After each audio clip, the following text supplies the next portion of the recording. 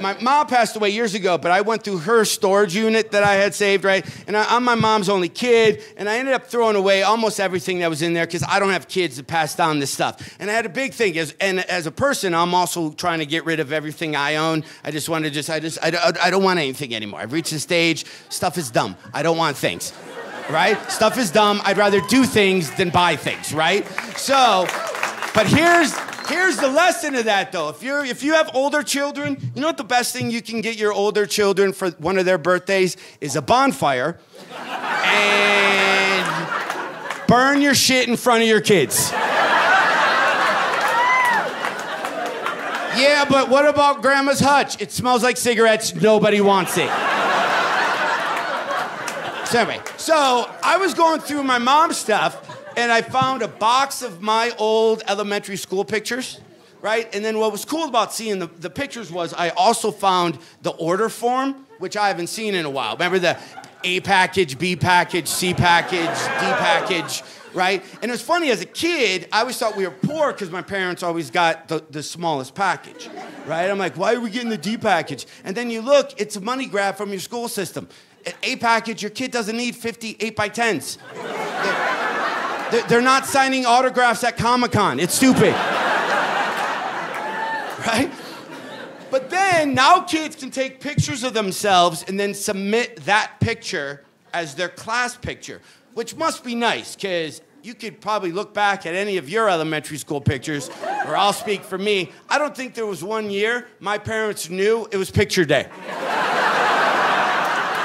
There's no way I was wearing my A-game shirt that day. It literally looks like 3 years in a row, I'm still wearing my pajama top.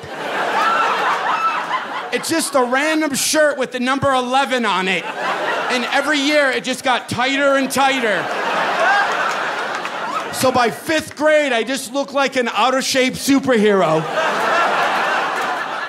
Pop-Tarts all over my face, chocolate milk lips. Haircut from the night before when I told my mom, Mom, I think I need a haircut for tomorrow's pictures. And my mom's like, I'll cut your hair for you. And then you're like, no, you can't. Can you take me someplace to get my haircut? That costs money. It's 2 packs of Benson and Hedges menthol lights.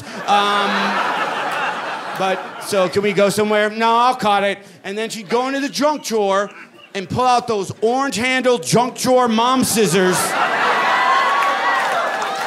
Those same scissors used to open up CDs and pop the lid off paint cans and cut pizza. Cut the dog crap off the dog when I got married right there. We'd always run around the house. Mom's trying to cut her hair with the dingleberry scissors again.